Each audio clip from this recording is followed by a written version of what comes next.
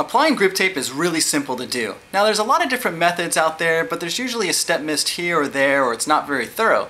So what I'm going to do is show you the way that I've been doing it for many years, and it includes how to lay down the grip tape really good without getting any air bubbles, how to score it correctly, and how to cut it really easily.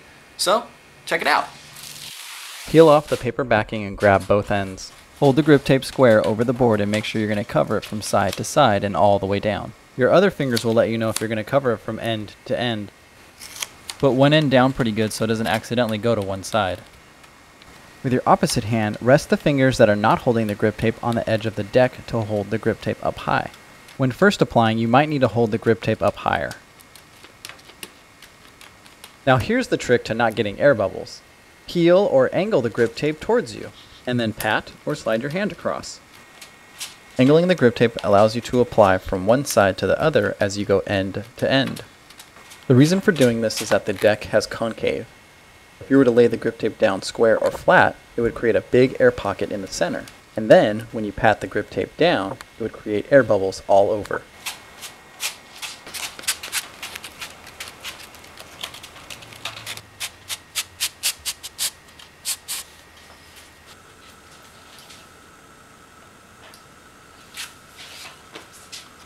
Perfect.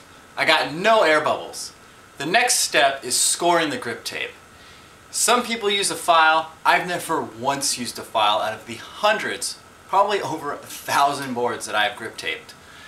Now all you want to do is just use whatever, an old screwdriver, a file you can use, or just something with a blunt edge, an old butter knife if you want it, or even just the back side of a razor blade. I've used that before. Now you just want to score it giving a quick and hard line. You don't want to go over it a bunch of times. The reason is you're just going to give it that thick white line, which is just going to give more space for the razor blade to move on, and you're just going to get a wavy edge. The thinner the line, the straighter the edge is going to be. So that's all you want to do. So here, this is how I did it.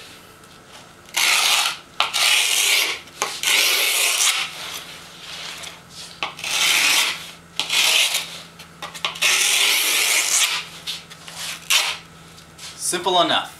Didn't do a whole bunch of scoring, didn't have to file it all the way down to the board, just really quick, thin line, that's all you need. When scoring where the nose or the tail meets the concave, the grip tape will have resistance. Take a razor blade and slice from the edge of the deck to the edge of the grip tape, and then rescore. I like to lift the grip tape up around the edges, that way my hands don't stick and it makes it a lot easier to cut.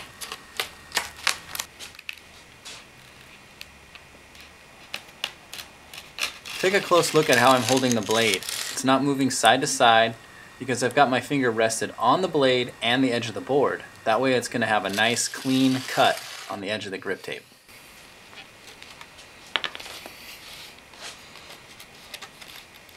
Now just hold that blade nice and steady as you come around that turn and just go straight down the side.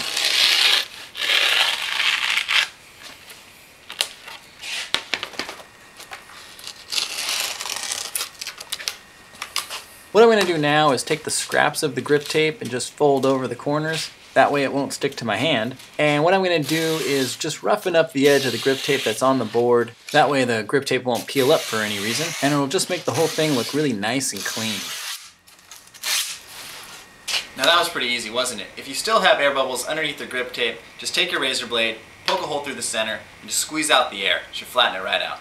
Next thing I'm going to do is take a nail, you can use whatever you got, and poke holes through the grip tape. That way I can mount my trucks and go skate.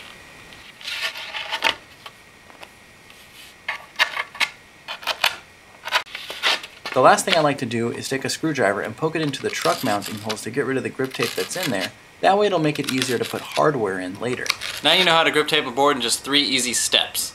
It's just how you lay it down without getting air bubbles, and scoring it and just getting that nice thin line, and then holding the razor blade really still so you get a nice clean edge. Now all I gotta do is just put trucks and wheels on this board and I can go skate.